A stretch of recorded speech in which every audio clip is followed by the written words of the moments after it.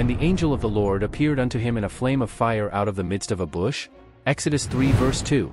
The desert sun beat down mercilessly as Moses tended his flock, unaware that his life was about to change forever. Suddenly, an extraordinary sight caught his eye, a bush engulfed in flames, yet miraculously unburned. As Moses approached this mystifying phenomenon, a voice called out to him, setting in motion a chain of events that would shape the course of history.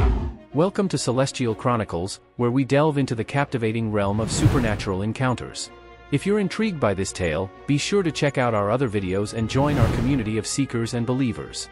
Now, let's unravel the mystery of the burning bush and its profound implications. Chapter 1, The Unlikely Prophet.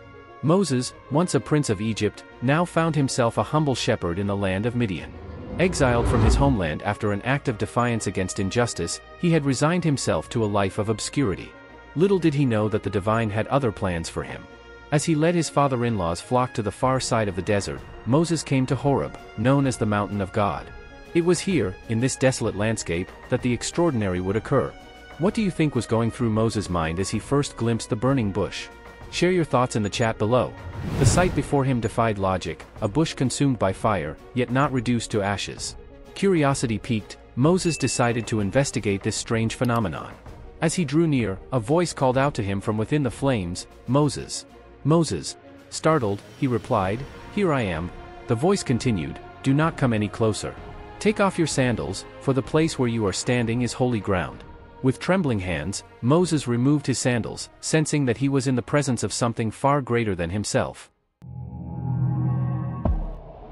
Chapter 2, The Divine Commission. The voice from the bush revealed itself to be none other than the God of Abraham, Isaac, and Jacob. Moses, overcome with awe and fear, hid his face, unable to look upon the divine presence. But God had a purpose for this encounter, a mission that would change the course of history. "I have indeed seen the misery of my people in Egypt," the voice declared. "I have heard them crying out because of their slave drivers, and I am concerned about their suffering." The compassion in these words was palpable, reflecting a deity who was not distant and aloof, but intimately aware of human suffering.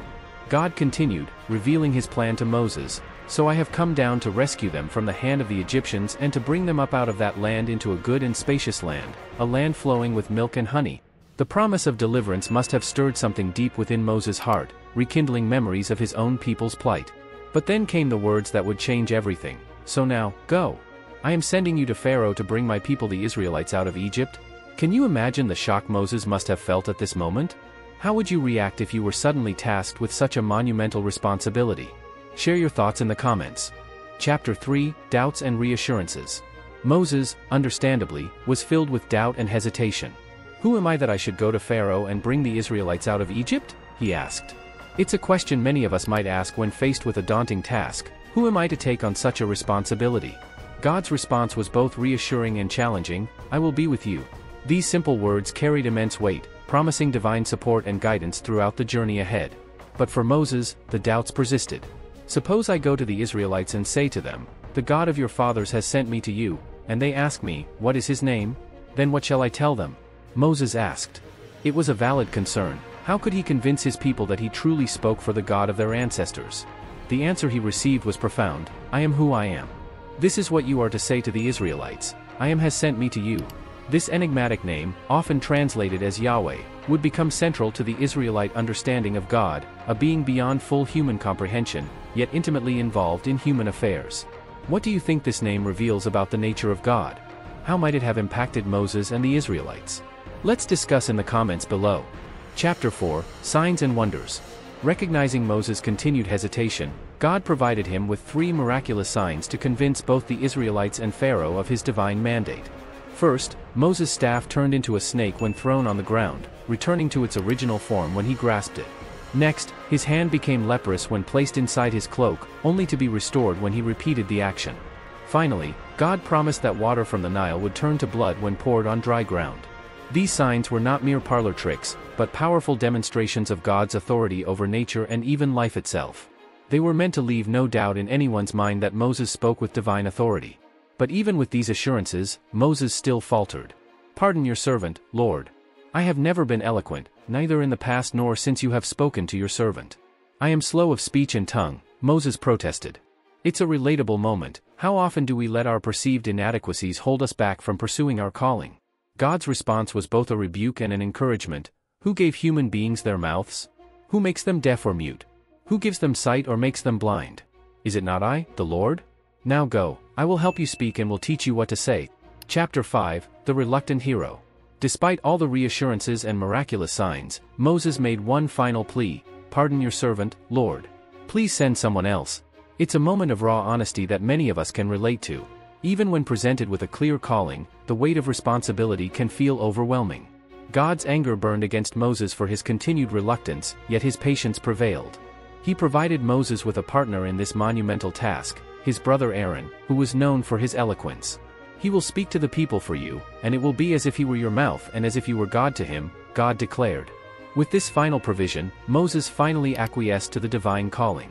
He returned to his father-in-law Jethro, requesting permission to return to Egypt. The stage was set for one of the most dramatic confrontations in biblical history. As we reflect on Moses' journey from shepherd to prophet, what lessons can we draw for our own lives? How do we balance our doubts and insecurities with the call to step out in faith? Share your thoughts in the comments section. Chapter 6, The Burning Bush Legacy. The encounter at the burning bush marked a turning point not just for Moses, but for the entire Israelite nation. It set in motion a series of events that would lead to the Exodus, the giving of the Ten Commandments, and the establishment of Israel as a nation. But beyond its historical significance, the burning bush story continues to resonate with people of faith today.